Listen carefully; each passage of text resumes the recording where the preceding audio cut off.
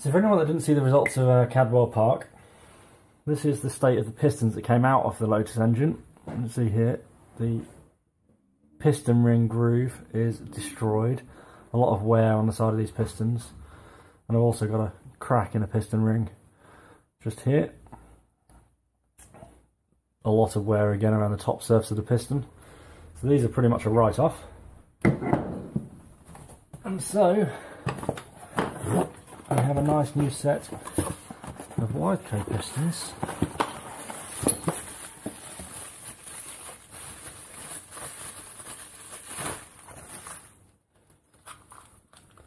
As you can see here, wrist pins, spring packs also supplied, you can see here. So the process at the moment is going to be to take the old pistons off the rods, and then I'm going to balance the rods, for which I have various bits of aluminium here, and I'm going to form into a ConRod balancing device and then reassemble the piston assemblies. And that's going to be the next few hours. Safety glasses on this time.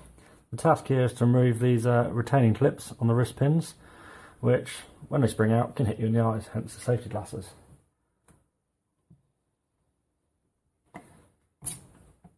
Now, I wouldn't normally use a screwdriver for a task like this, but given these pistons are scrap anyway, no real need to save them.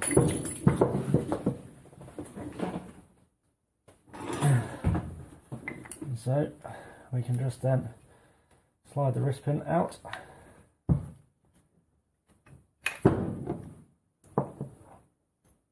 Piston, one ConRod. Moving on.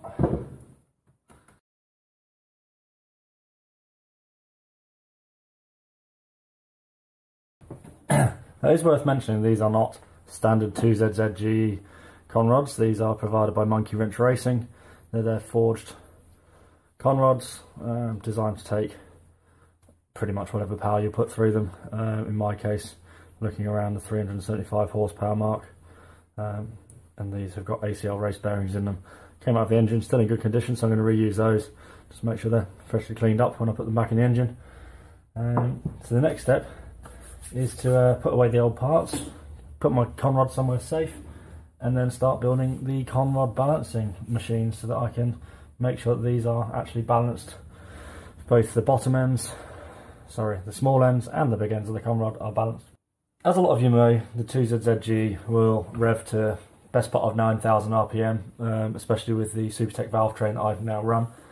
So the importance is balance. If we don't want vibration, we need everything in the engine to be balanced as well as possible. So last time I built the engine, I balanced the full assembly, so I made sure that the ConRod with the piston with the wrist pin were all the same weight across the four. This time I'm actually going to try and make each individual component match. So, and not only that, make sure that this end of each ConRod weighs the same as on each, and at this end of each ConRod weighs the same on each.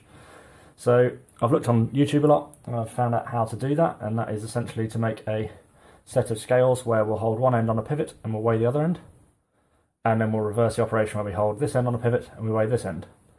So to do that, I have these pieces of aluminium that I'm now going to try and measure up and construct a frame to actually do that weighing. I'm just going to measure up where these holes should be. That's our first component. So let me get the drill set up and then we'll do some drilling. In an ideal world, I'll be in my dad's workshop and I'll be using a proper pillar drill.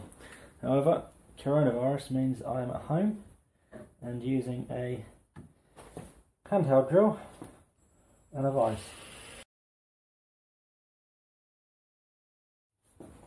So, camera went flat, but here we are.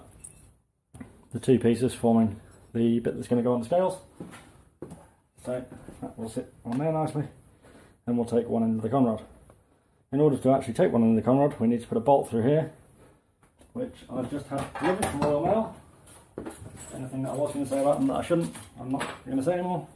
These bolts. So I'm going to drill a hole straight through the middle here, sit my bolt through, tap it, lock it in place, and then when I get my bearings they'll sit on this side so that the ConRod can sit on there. So, need to mark this up.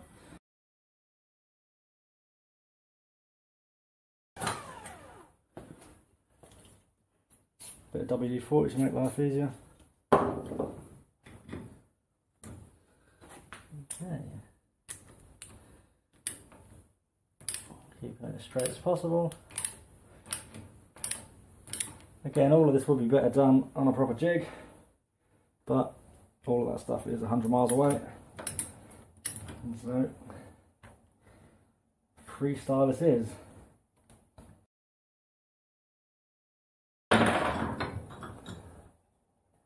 Okay, there we have it.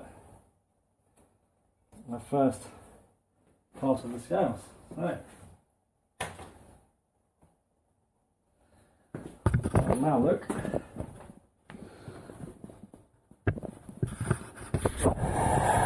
This.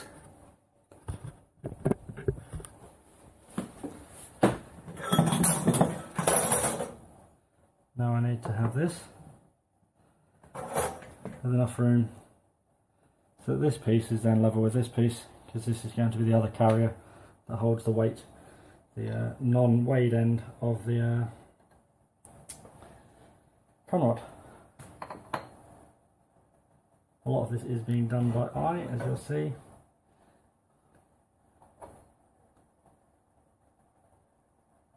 We have a spacer in there, so somewhere around like that distance would make sense.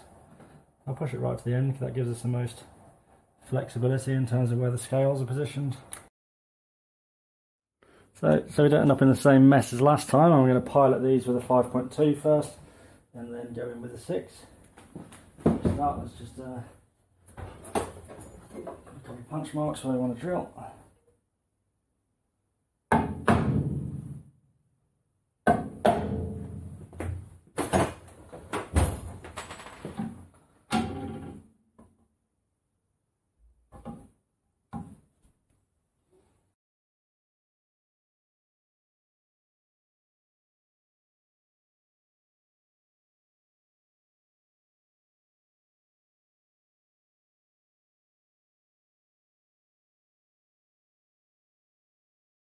So here we go, progress made.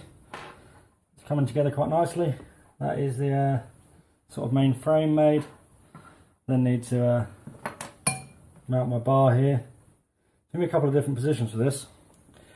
ConRod should always be straight. So when we've got the small end on here and the big end on here, it needs to be in different positions. So I either need to make this pivot point in 2 positions or this pivot point in 2 positions. Not figured that one out yet. That's a job for later.